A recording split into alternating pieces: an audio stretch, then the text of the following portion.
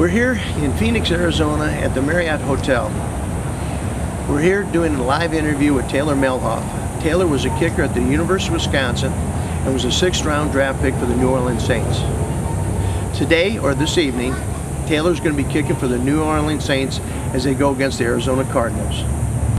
We'll be asking questions about his thoughts before the draft, training camp, and other thoughts that I think would be good for some young kickers to hear. So enjoy this interview. All right, so the first question I want to ask Taylor is, how does it feel to be in the NFL right now?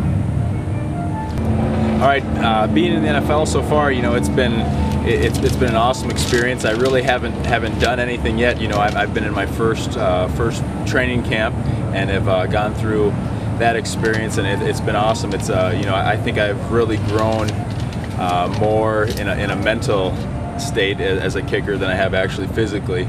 You learn that every single kick is so important, and I think that's the biggest thing that I've learned. You know, it's very demanding. You go in there and it's not college anymore. And this first preseason game coming up, actually later tonight, will be a great experience. It's something I've looked forward to for a long time, and I'm really excited for it. Basically, the second question: what are your feelings about tonight's game? Like, you know, tonight I'm excited for the game. You know, I've always dreamt of playing in the NFL and being able to throw on that NFL uniform, and it's just something that I'm really excited about. I can't wait to strap on the cleats and go out there on that stage. I'm feeling very good right now. I feel very confident, and just want to go out there and you know, don't overdo it. Just do what I'm capable of doing, and you know, the rest will take care of itself. All right. Third question is, what advice would you give to any young kicker that's trying to do what you're doing right now? You know what, I'd say just continue to work hard. You know, I've always had the attitude of, you know, someone's going to make it to the NFL. Why not you? You know, that's just kind of the attitude I've taken along, and you know, you just got to work hard at it, and you have to believe that anything's possible. And like I said, that's the attitude that I've taken ever since I was in high school and growing up. And you know, if you put in the work, put in the time, you know, it'll definitely pay off. And all you need is that one shot, that one opportunity, and you have to take advantage of it. Next question is, what was your initial reaction when you saw your name come across the TV during the draft?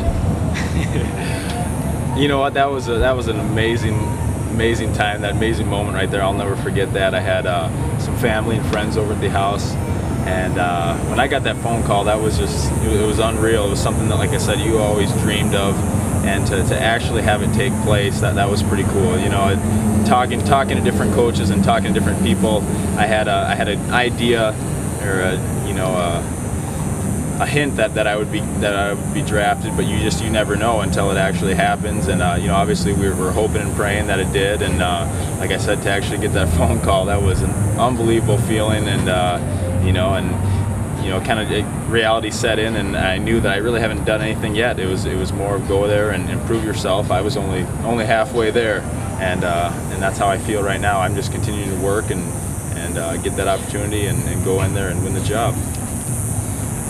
All right, Taylor, you've been known for your big leg on kickoffs. Tonight, when you get your first kickoff, are you going to just try to bang it right through the end zone? Are you going to try to kill it, or what are you going to try to do, knowing that your emotions are running so high? Yeah, I'm gonna kind of control myself, stay within what I'm capable of doing, like I said, and just trust myself.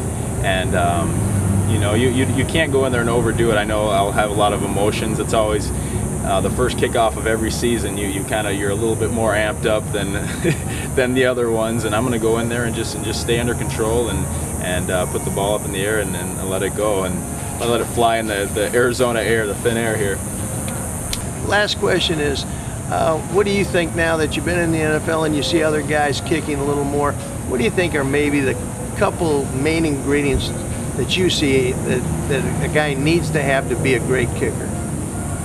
Well, I think what I've seen, you know, luckily for me, I'm able to go in and I'm competing with Martin Gramatica as a 9-year NFL veteran, and anytime you're a rookie, you come into the league, you have to look at that as an opportunity to learn from a guy. Obviously, he's done something right. He's been in the NFL for 9 years. He's a very good kicker, smart guy. He's very consistent.